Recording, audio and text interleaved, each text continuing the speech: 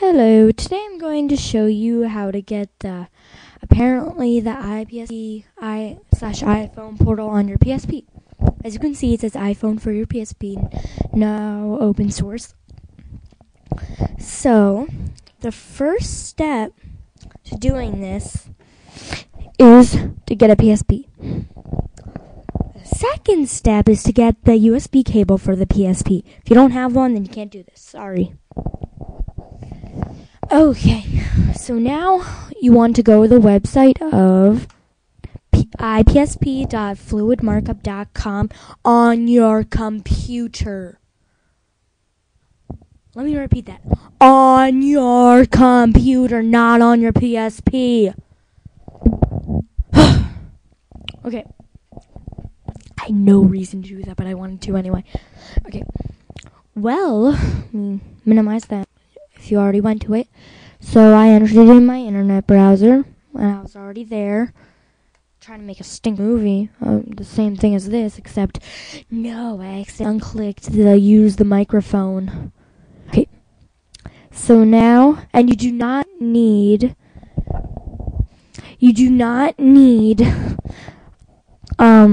very new high-tech firmware. All it has to be is official firmware 2.71 or higher. Any custom firmware above 2.71, I think, will work as well. Now, if you are lazy and don't want to scroll down, you just click on download and it scrolls down for you. Now, today I'm going to show you how to do easy installer, of course, the easiest one. So I'm clicking on that.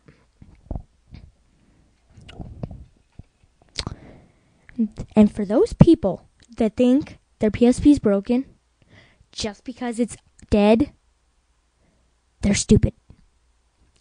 Okay, now you want to save the file.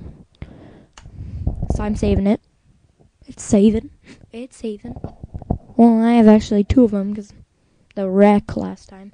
Okay, so double click on that. It says welcome to PS. Sorry, I just minimize that junk. Okay. And sorry for the background, it's a little annoying, I know. Okay, welcome to the ipsp installation program. Click Next. Next. I agree with the terms and conditions. Next. Okay. If you don't want to do this, then leave. Okay. But anyway, you get to this. Now, you want to plug into your PSP cable to your PSP and turn on your PSP and go to USB connection. So I'm going to do that. And it will say, please wait.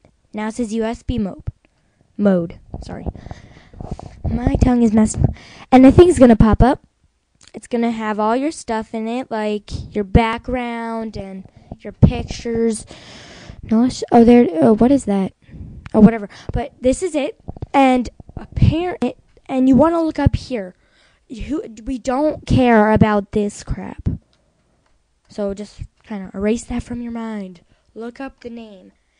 Mine says removable disk E. It depends what your slot yours is in. It's not the same as mine, I can guarantee you. Well, not all the time. If you have the same exact computer and put it in the same exact spot, then maybe. Anyway, so you want to put that in. And look at this. It says removable disk E. So I'm going to keep that in my mind and click on the ... in the PSP installation program. So it's loading. And now you want to go into... Sorry, hold on. What is that? Oh, sorry, I already have it on my computer, so... You'll want to remove that. Okay. Anyway, you want to go... Wait. Wait a second. I think you just press movable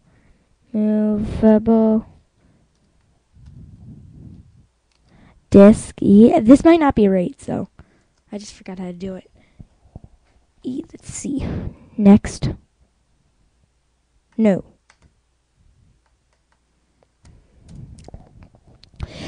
So it's in removable disk E. I'm so sorry for that.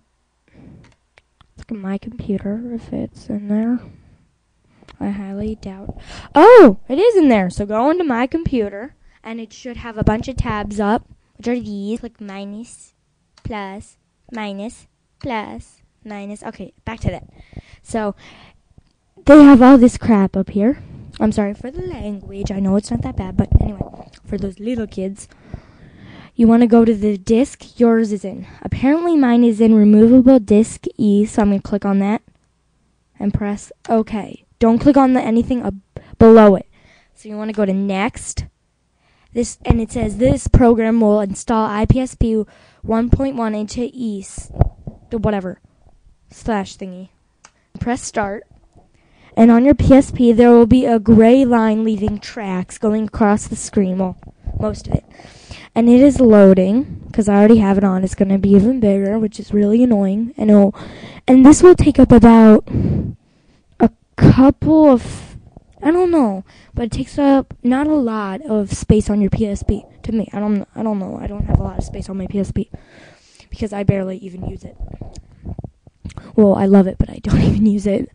Anyway, so it's loading, and it's got 63%, so let's keep going.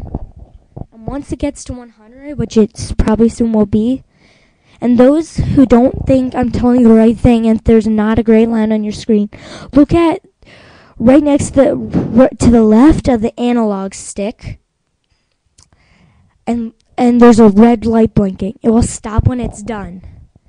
Now, it says, click the following button if you want to, whatever. Just click exit. Now, it's on your PSP. You don't have to worry about the other keys. Sorry. I just felt like using that. Anyway, you want to go to this address on your PSP. And not the one I was just showing you. It is, hold on a second. I know this is what begins with it.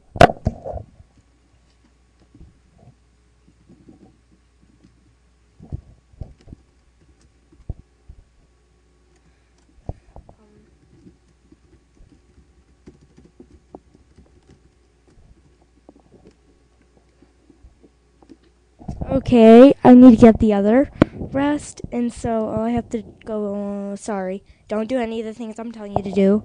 Well, no, do them, but never mind. Just keep on going.